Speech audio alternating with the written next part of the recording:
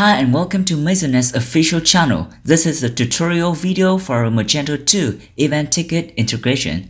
In this video, I will guide you step by step how to set up the integration, create an event, and manage it. In the backend, go to Start Configuration and then select Event Tickets. In General Settings, you can set up the ticket code pattern. You can use the two-shot codes starting with A for alphabet and N for numbers. For example, shortcode A2 would generate 2 random alphabet characters, and N4 would generate 4 random positive integers. Additionally, you can add the hard code, for instance, Magenest 2018. Next, you can choose to update the ticket stock, whether after the order is placed or is invoiced. You can also choose the event date format. There are 16 formats available for your choice. You can enable the Google Maps on the event page to show direction to the event location. You must fill in the Google Maps API key. We already put a default key here for you. Configuration ticket. You can set up to generate multiple tickets into one ticket with one code, or into multiple tickets with multiple ticket codes. Generate multiple tickets to one code will be more convenient to check in the event for a group buy. Note that all of the tickets will be sent to the purchaser's email address. Finally, it is the reminder email settings. It will send emails to remind your customers about the event. If you enable it, you can set the time to send reminder emails. The unit is number of days. You can select the reminder email templates here, or you can create new email templates in marketing settings. Create new event. Now we will try to create an event. Going to Catalog, Products. You can create an event with event ticket product type. Then you can fill the event information. The product price is the default price of the ticket. Later on, I will show you how to add price for multiple ticket options. In the event ticket tab, there are 5 settings. We'll go into each one. Ticket setup. For the ticket setup, you can apply the locations or schedules to all ticket options. If you have multiple events in multiple locations, then you can add new location, fill in the location name, address, add the event date and session. You can limit the quantity for each session by clicking here, then fill in the limit number. You can deactivate the location manually here, if necessary, by unselecting active box below the location address.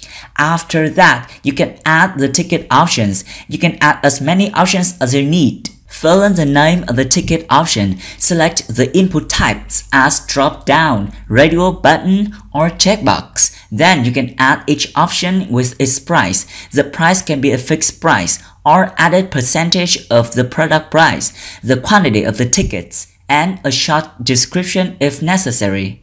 You can mark the ticket options as required, so customers will have to select the ticket options before adding it into cart.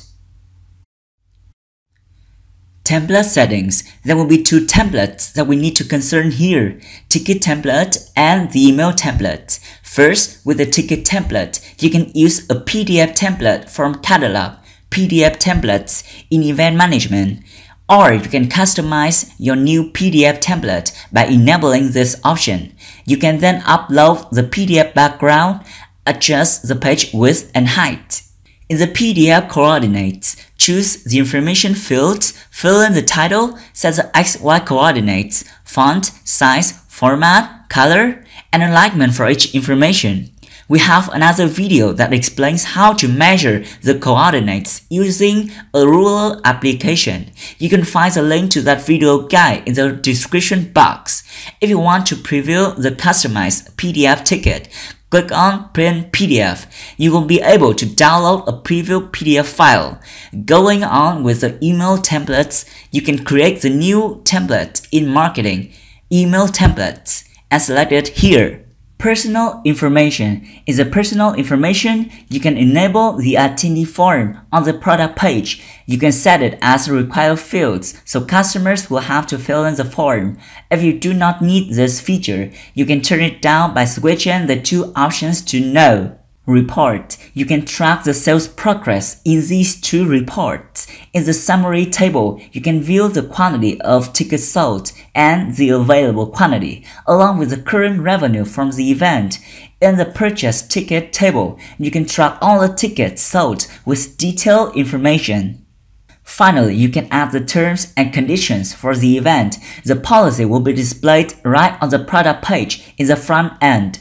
In order to manage the events, navigating to Catalog, Events, you can then track all the event products in the grid table. Then going to the ticket management page, you can search and view all of the tickets sold in the table. You can view the ticket order, resend, or print the ticket in the action column of each ticket. Or you can select multiple tickets and do mass actions. Here you can redeem the ticket manually by updating the status of the selected ticket. We put the links for the customization request and support for this extension in the description down below, so don't hesitate to contact us if you need our assistance. Thank you for watching.